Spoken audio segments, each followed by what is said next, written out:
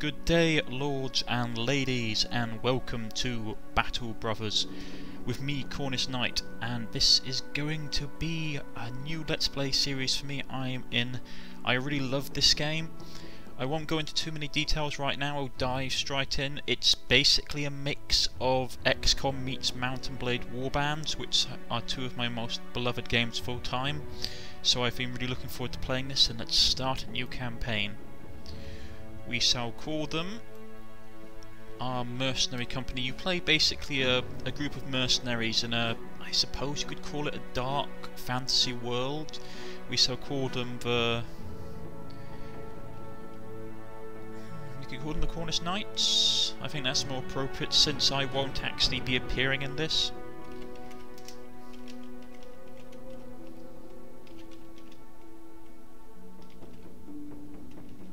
So call them the Cornish-Knights. Now, I have been playing, beginning difficulty recommended for players new to the game, more starting funds, lower prices, less challenging contracts, and opponents able to carry more resources at once. Providing a balanced playing experience that can be quite challenging, recommended to veterans of the game or the genre, expert, obviously. Now, I love it. I love this game. How the fact is it goes from beginning to veteran to expert. There's no normal difficulty, so we're just going to put it on veteran. Iron Man mode disables manual saving. Only a single save will exist for the company, and the game is automatically saved during the game and on exiting it. Losing the whole company means losing the save. Note that on weakened computers, autosaves may result in the game pausing for a few seconds. We'll stick it on Iron Man. We'll be a bit outlandish now. What banners should we go for?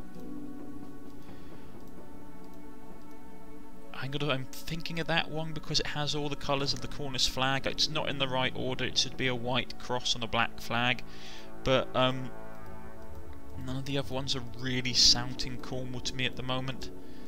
But yeah, so we'll go with that one. We'll go with this one here. Interestingly, you actually get, if you look at, you get two kinds of the Cornish flag. You get the white cross on the black background, but you also get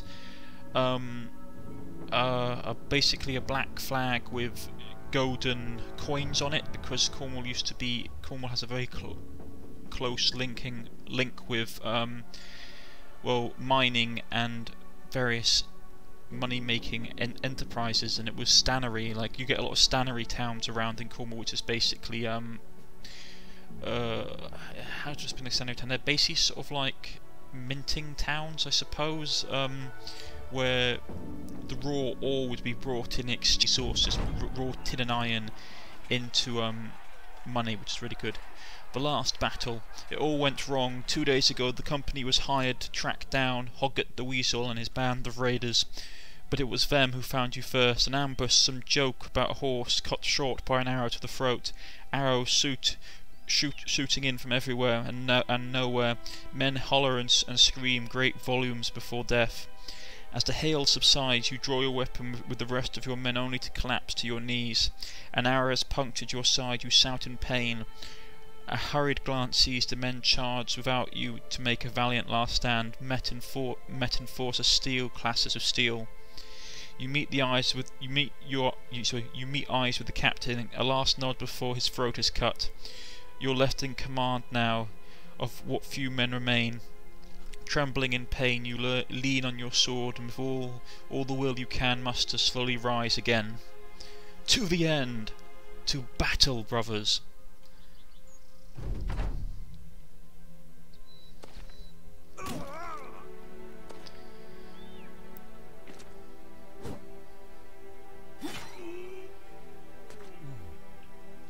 Okay, this is our party. We have Henrik. We have Guluf the Falcon, and we've got Hartwig. I am going to be renaming these guys to some of the people that I know in real life, just because I thought it'd be a bit funny. Let's see who can we hit. Let's try hitting this guy. Ooh, I missed. That's not good. I'm going to jump my... He's got a double-handed axe, I think. Yeah, so I'm going to jump him up there. and get ready for this guy to charge. That's the bloke who set this all up. This is basically Hoggart the Weasel. He's fleeing. So I'm going to send Hartwig here. Spear wall. Prepare to immediately attack an opponent that attempts to move into melee range, and on a hit prevent the opponent from closing it in. Targets hit will receive half the damage of a normal thrust attack. Cannot be used while already engaged in melee. Let's try that. You got this bloke moving up. Oh dear, that's not good. Need to get rid of him. Ooh, like our blow cleaves into him, cutting deep into his leg muscle. He screams and there's blood, and he staggers back. And you wait for the inevitable counterattack.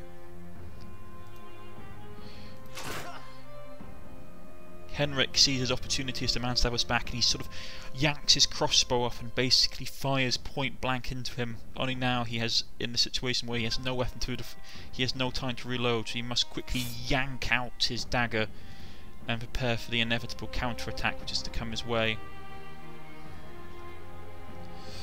Hartwig, seeing the problem, dives forward, yanks out his spear and jabs it at the bandit thug in front of him. Unfortunately, the man's armour blocks a lot of the damage. And the thug lays into Grulf, beating his armour badly and sort of knocking him backwards as the nasty-looking blunt mace bruises muscle and bone. Henrik, seeing the distraction that the other bandit, who is now bleeding desperately, is in, lunges forward a knife and stabs it into his throat. Blood goes everywhere as he tumbles to the floor, and quickly he attempts to yank out his crossbow and reload it to try and save what little few of his comrades remain. Meanwhile, Geralt takes a deep breath, quite badly winded by this point, as you can see on his fatigue bar. Fatigue builds up as the battle goes on because all your actions take fatigue. He takes a deep breath and lunges at the man, and in one fell swoop decapitates him in a massive spray of blood. And with that, the battle is over. Geralt is slightly wounded. He'll be back on his feet by tomorrow, and the others are not too badly off. You manage to recover basically a mace, and rather with a hefty looking mace from amongst the bodies. Unfortunately, the rest of their gear is too badly damaged by the brutal struggle, and your companion's equipment is seemingly wrecked. You gather what you can and you leave the battlefield. You're alive, you've won. Adrenaline fades, and in its wake you can't help but sink back to the ground.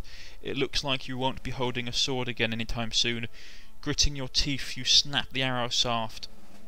Your chest heaves for breath, feeling the pain well up in your lungs.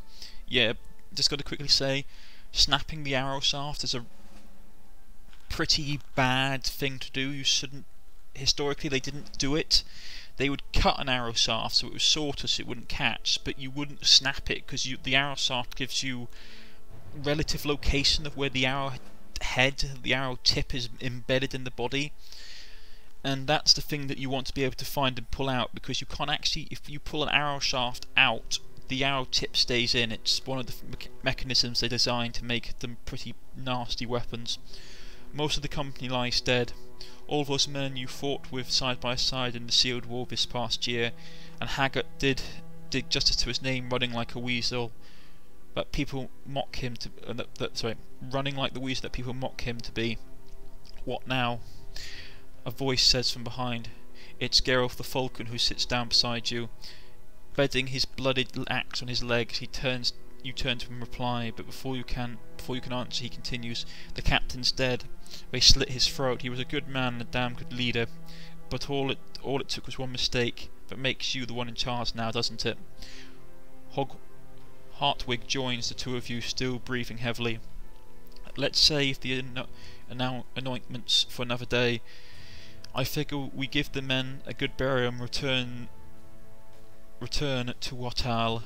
Watal to collect our pay. The weasel's men are slain after all, and even if the man himself tucked a tail and run, we ought to see to that arrow sticking out of you before we lose another man. So be it, you mutter as you stagger back up to your feet, being helped by the remaining few companions. Right, and welcome to the world of Battle Brothers. Now, Battle Brothers is still in early access, so there are some features that are still missing, but this game is already chock full of content, absolutely chocked full of content. Here's our company, all 3 of them. I'm still wounded, so I will not be basically being able to help. We have Hartwig. All this stuff is customizable. You can change their appearance, you can change their dress, you can change their names. I am quickly going to change the names to some of the people that I know. I'm going to turn Hartwig into my into my often adventuring companion, the Fuax, and we will turn Gerulf the Falcon into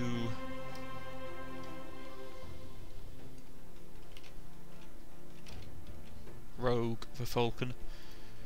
These are all people that I basically have contact with. I thought it would be nice. Plus, this is a rather dark and grim game, so they'd probably get a kick out of watching themselves getting killed.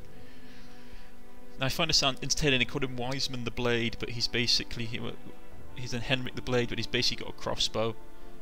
But I'm going to call him Wiseman the Blade. Now, Wiseman is armed with a light crossbow, which is in need of a bit of repair. We've got Rogue the Falcon. His gear is really bruised up. Basically, everything takes like repairing in this game. Now, here are your stats. The little stars that you see next to particular skills mean they get like bonus.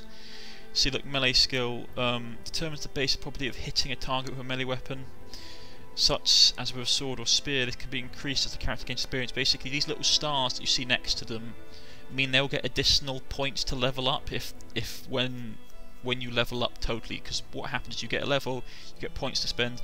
The more stars next to a particular trait, the more points will be given to you to spend in that, as because like their area of their speciality. For example, the Fuax has additional points to be spent in health, in resolve, and in stamina when in fatigue, while Rogue has extra points to put into melee skill and into resolve and into melee defense, as does Wiseman. Now, I won't spend too much time talking about this. We'll get on. There's like a whole perk system, and the game is a really lovely game. I just quickly paused it now. Our job is to return Waidal Tal. I apologise if I'm pronouncing some of these names wrong. These are basically northeastern European names, or North European names, and I struggle to basically speak them. I do apologise. Waidal. So basically, this is our character. As you can see on the map, this is the amount of money we get. Our provisions, which will last us about 8 days. Each person basically eats 2 provisions a day. Our repair tools and supplies, assorted tools and supplies. Keep your weapons, armor, and helmets and seals in good condition.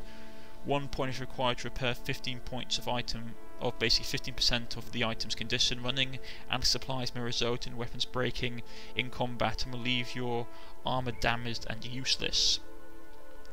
Basically, we've got enough to last us 4 days. We've got not very much ammunition and not much supply, so all in all, we're relatively not in a good position.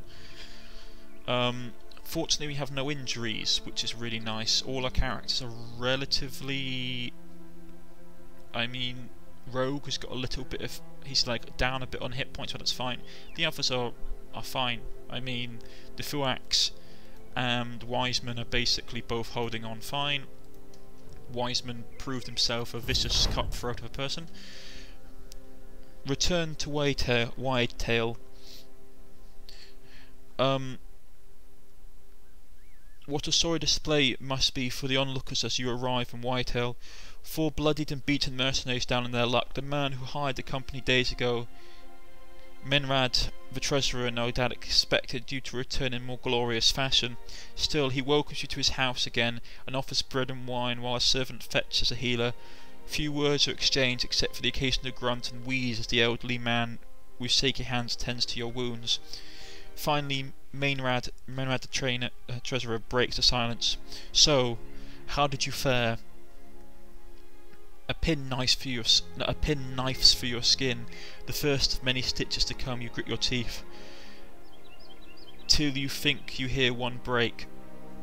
Menrad the treasurer takes on a grave look, and he quickly hides his face behind a drink of wine. Finding breath, you give the answer to his asinine question. We killed all of Hoggart's men, you rasp, but he managed to elude our blades in the end. The healer waves around a glowing fire poker, suggesting he wants to push it into your wound. You nod, and he does so. For a moment, that's all there is. You are not a man, but a pinch of fire, fresh from the flame. And as the pain subsides, you come to see that Menrad's the treasurer's mood has lightened. So all his men are dead then? Well, that's that. Well, that's I see. A good thing you removed that threat from Whitehall. But that man truly is elusive. We expect to get paid for this, you grumble. Menrad the treasurer gasps. Well, naturally, I gave my word, didn't I? 100 crowns for every man. So as I see it, that's 400 crowns for the 4 of you. He gestures towards his servant, who nods and hands him a wooden chest from which he takes the pay. I wonder, may I make use of your services once more? I'd very much like to end this headache that is Hoggart the Weasel once and for all, and I would pay you again, of course, another 400 crowns, shall we say. Rogue the Falcon scoffs and turns to drink more wine, but the Fuax stands to speak. Yes, the company is in ruin, but we can rebuild. You know Rogue the Falcon, he'd drink for crowns away and end up begging on the street, and Wiseman the Blade wouldn't fare any better chasing the women folk until one stoved his rotten head in. We need the Cornish-Knights. It's all we have. What's your say, Captain? Rogue the Falcon burps and raises his cup to you. Wiseman the Blade playfully thumbs his nose and nods. You're their captain now, and your men look to you for leadership. Yes, we have some unfinished business with Hoggart, you mutter, as images of the previous captain's demise dances across your vision. Menrad the treasurer claps his hands satisfaction. Very good, excellent. I'll need some time to find out where Hoggart is hiding his hide now. In the meantime, I suggest you see about stocking up on supplies so that you'll be good and ready to end this when the time comes. I shall see you in a few days' time at the latest. As you leave the comforts of Menrad the treasurer's house and stand on the outskirts of Whitehall again, the Fuax seeks word with you. What is it we need is more men. Captain, I know I gave a big speech back there, but we ain't nothing without more warm bodies in the ranks. We should hire at least 3 more sword hands, buy some decent weapons and dress them in the best armour we can afford. The man pauses to glance around. I bet this I bet this Budunk town's got a desperate I bet this Budunk town's got a desperate peasant who looking for a new life. Or we could travel Hellohovel in the southeast. Them city folk aren't always as hardy as these country bumpkins, but they're more likely to find men with fighting experience stopping to rest there, and may sell better weapons too. That's what we'll do. That's what we shall do then, you declare firmly.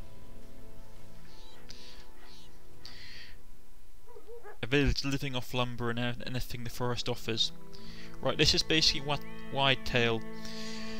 It has a very like Anglo-Saxon sort of feel to it, a lot of wooden houses. This is like a very much like how like Anglo-Saxons are sort of lived during the time period, like Saxons, sort of like Scandinavian, sort of early medieval period. We've got a Fletcher who basically handles with ranged weapons, as you can see. Some light crossbows, a nice crossbow, some hunting bows. We haven't really got enough to buy any of this stuff. I mean, it's worth 100 and they're charging us 125 gold for it, so we can't really afford any of it. Hire new men for your mercenary company. The quality and quantity of volunteers depends on the size and type of settlement as well as your reputation here. And then we have a marketplace. Let's see who can grab. Can't afford any of them. I'm sorry, but Bowyer, Hunter, these guys are like way out of our price range. We just can't take it. Marketplace. And all this stuff is massively expensive. You could buy some more ammunition because we're a bit low. A thick tunic perhaps we could afford to grab for someone. I might do that. I might grab a thick tunic, a shield. We got the mace earlier. There's a pitchfork here. It's not fantastic condition. The thing is, we need tools to repair stuff. That's what we really need. We need supplies. So we'll grab some food. Interestingly, this is what I like about the system. If you press this button here, sort items, it automatically sorts everything, which is really nice. So you don't have to fiddle around with that, which is really cool. Cured venison. I mean, your provisions go off over time, so you have to be careful. We'll grab some cured meat on top of the ground grain we've got. So they've got to basically, looks like to have savoury, they've got to have pottage basically, which is like savoury porridge. How's our herbs, medical supplies? We could buy some more, but we're okay at the moment. I might buy that pitchfork. It's going to take a knock out of our replenishing stuff, but we should be okay. We now need to go and grab some people to recruit, because honestly that's a terrible pick. These guys are way out of our price range. I'm not paying that much money for them, to be honest. Right, so we're back into the world. We're already on midday. I've just paused it because time keeps ticking by. There's Hellehovel. Okay, look, I'm going to apologise if I murder the names in this. I have problems speaking very complicated names out loud. I can say them in my head fine, but speaking them out loud is, I find, a bit of a challenge, so I apologise in advance, both to the developers and to anyone from like the sort of like Norway or Denmark or Sweden, because I believe these are very sort of like Scandinavian kind of Norse sounding names, so it's, or at least Germanic sounding names, and it's, I just have problems pronouncing them out loud, so I try my best. What do we have here? Ruins, pig farms. The smell of a pig farm is just as distinct as the squealing sounds coming from the muddy pits. The pork chops produced here are usually sold in a nearby settlement. Brewery. This brewery produces large quantities of beer for both local taverns and traders. This stuff actually affects what goes on along the way. As a silhouette of Hellehovel appears on the horizon, Wiseman the Blade seeks word with you. Never been to Hellehovel before myself, but I've been around. These big cities are expensive, much more so than Wadtail and the other villages like it. But the merchants have everything you need: weapons, armour, food. If there's a smithy in Hellehovel, it's worth a visit too. It will be expensive for sure, but they'll sell real weapons made for war, not just farming tools. He glances down at his hunting crossbow. We could also browse the wares in the marketplace, of course. There's a few bargains to be made, but we also try to sell us stuff that will break apart if you so much as sneeze on it.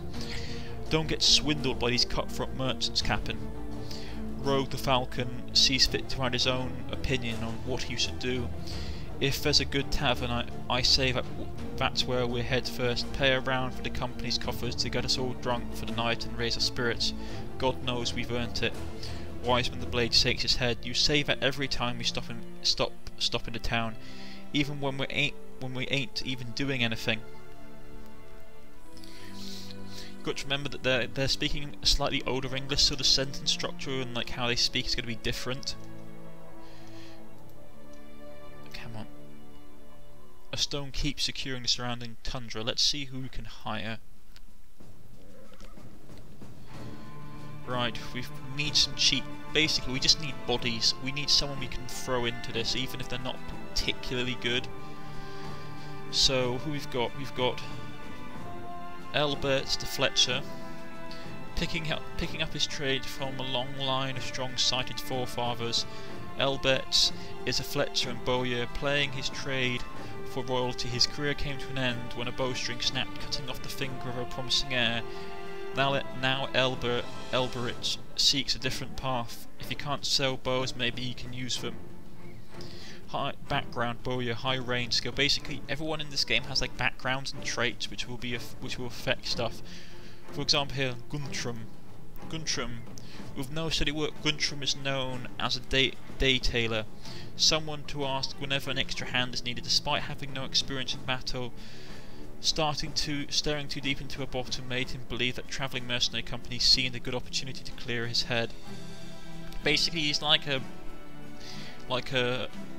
I suppose you could like an hourly rate of like zero contract employer. He's basically something that you hire on when you haven't got anybody, when you just need an extra hand. So I think we're going to take him. He's going to cost us 90 gold. We're going to pay him 7 gold a day. We're going to take Edward got his eye. Edward's got the eyes of a desert snake, and snapping cards is his rattle. Orphaned by his own birth, he always scrounged up a living by gambling with others. Wars have sapped most of the fists from his card games. Instead of waiting around, he figured he'd just go ahead and follow them. So basically, he ran out of people to basically cheat out of money because they went off to war. Right. So we'll take him as well. Actually, I should have probably taken him. He seemed like cheaper. The titles actually sort of hint at what some of their skills might be. So, for example, Todjorin the Brave will probably have quite high resolve. So we go with Valdemar. With a face contorted with the shape of one's knuckles, it's not hard to realise that Valdemar is a career fighter, gaining notoriety as a fighter in Hohenskranzen meant he had to fight every single proud, boasting and drunk man who came his way. This man could murder a rock and injure a stone, a good addition to any outfit. So his background is brawler, 100% damage when unarmoured, high resolve, high melee skill and high maximum fatigue. We're going to take him. I need one more really. Now let's just see what our company got. 6 so far. None of them have got any gear though, so we're going to have to pad them out. He's got a hat. So let's see just quickly what we've got. He's got impatient, always acts first in the very first round of combat. He's got a specialisation for hit points, fatigue and resolve. Our Elwood has high melee and a specialisation for melee, range defence and fatigue. And Guntram has exceptionally high melee, rather good range skill as well, and good melee defense. I'm going to make him sort of like one of the front fighters. I'm going to make him part of our shield wall. So what I'll do is quickly move these guys around. How does he look? Range skill. Neither of these guys have particularly good talents in range skill. I'm loath to make him range, because even though he's got a trait for it, he's got more traits for melee. Plus he's got quick trait, which means more initiative. Iron lungs, plus 5 fatigue recover per turn, that's nice. He's tiny, which means he has 15% less melee damage. That isn't good. I may just make this guy a ranged bloke. He won't be fantastic at it, unfortunately. Or I can just stick him with a... I might just give him a ranged weapon. I mean, like a pole weapon, and basically so he can stab from behind cover. He won't do massive damage, but he'll do more than he currently is. Let's just grab some more supplies. Let's see. Do we have any cheap armour? Padded circuit is not bad. I might grab that. Because I'm basically just looking for stuff which will give armour of some kind. Because at the moment none of them have really got anything that will keep them from not having their heads stoved in. I'd rather not have to hire more people. So I'll grab the arming cap, grab the hood. I need another shield for somebody. Yeah, war dog. I need some more tools as well. God, that's getting expensive. It's still a bit more pricey than I'm willing to pay, but I need to get some gear repaired because we haven't got that much. Buy some food. God, this is getting expensive quickly.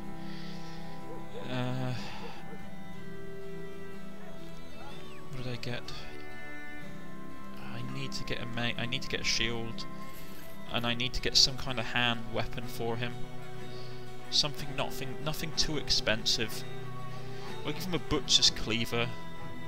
I mean, it's cheap. I don't really want to fork out loads of money getting them stuff in case they sort of keel over. And we can always loot stuff from the bodies. So we'll quickly jump back to my party. We'll give... I mean, he has high melee. I mean, he's got a talent for it as well. I don't know what to do. I mean, he's got slightly higher... I might... Actually, that's an idea. I'll give him that. Give him that. Switch him over there. I'll give this guy the shield. This guy can have that. And the cleaver. And we'll put him there like that. So we have a little bit of sort of organisation, and we have some helmets and stuff to give out. I need to give this guy a helmet because he doesn't have any shielding, so he's going to get absolutely hammered if I'm not careful. Just give him a bit of basic armour. This is okay, it's not a fantastic setup. I mean, I need to get another ranged character really, but with the amount of money I've got, it's not... Is there anybody else?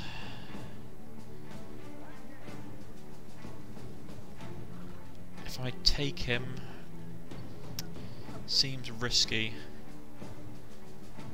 Plus I don't know if I've got anything to equip him with, that's the problem. Hard decisions, hard decisions. There's another thing in the tavern. In the tavern you can like hear rumours and stuff going on, which is always really useful. Or you can just buy a drink for people. Well, the patrons talk about this and that. You know of Goss. What was it called again? To the northeast, not far from here in the snow. Can't for the life of me remember what we used to call it. These guys will give clues and stuff, so he's telling us about something that's up in the northeast from here. I don't really want to go out there and explore it, because as you see, it will be somewhere up in this frozen area, and it'll be horrible to get up there. I think we are just... What I'll do right before I call into this is I will quickly rename these people to people that I know. This guy will become CMod from CMod Plays. This man will become